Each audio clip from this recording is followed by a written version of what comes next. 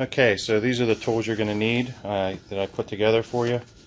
There's the hot plate with stir, nylon strainer, a couple of Pyrex bowls, magnetic stirring capsule, and a temperature gauge. You also need some paper towels, pair of tweezers, pretty normal stuff. Thanks. Okay, I'm going to give a brief description of how to do this and try and demonstrate some of it. So we have 99% isopropyl alcohol. We have a little hot plate. We have alcohol in a little Pyrex bowl, and then we have a second Pyrex bowl that I put alcohol in as well. This is a cooling alcohol. I'm going to set the heat.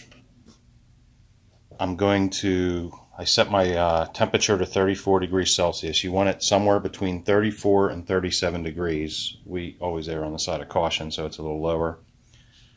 You can see it's not that much. It's not very hot. It's just a little over room temp. So I'm going to pause this while this heats up, and then I'll show you the next couple steps, but it's pretty simple. Okay, that took a little bit to get the right temperature, but make a note to where you have to turn the heater on. I have the max temperature set at 37, which is, you don't want it any hotter than that, and then I have it, you can see it's 34 degrees right now. Like I said, it should be between 34 and 37. On the back of this timer, there's a cook and timer. You want it on the cook part of it to get the temperature readings rather than a timer. Okay, so once you have that done, I actually don't have rings, but so when they come out, they have, you'll see that it's blue with the white material. The white material is the support that's going to be dissolved. So you would put them in the alcohol as such, and then you just want to stir it, not super fast, just enough to kind of get it turning. And then this process, it really doesn't take long, maybe 10-15 minutes or so. Once this cleans off, you want to be real careful taking them out with a pair of tweezers, and then we're going to put them in like a cold alcohol and let them just sit in there for another 5 minutes or so. They should kind of look like, as you've seen them, look like this when they're done. They look real white. Sometimes they look a little more blue, but often there's like a surface crystallization from the alcohol. That's perfectly normal, and it should cast totally fine with that.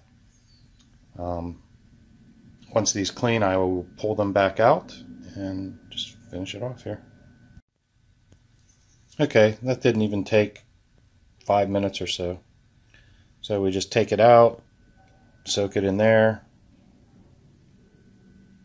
and that's really it. If you have any questions, just let me know. After they're in here a while, we just let them air dry before we put them in for casting. Obviously, they're delicate, be careful. I provided the lids for these because the alcohol will evaporate, obviously. One other thing, it will get depleted as it cleans. More and more of the support wax gets built up in the alcohol, and you'll just notice it won't be working as well. It's a little bit of alcohol you're going to have to dispose of it some way, throw it in a fire, do whatever you can, but it will collect the wax material and start to not clean as quickly. Again, let me know if you have any questions. Thanks. Bye.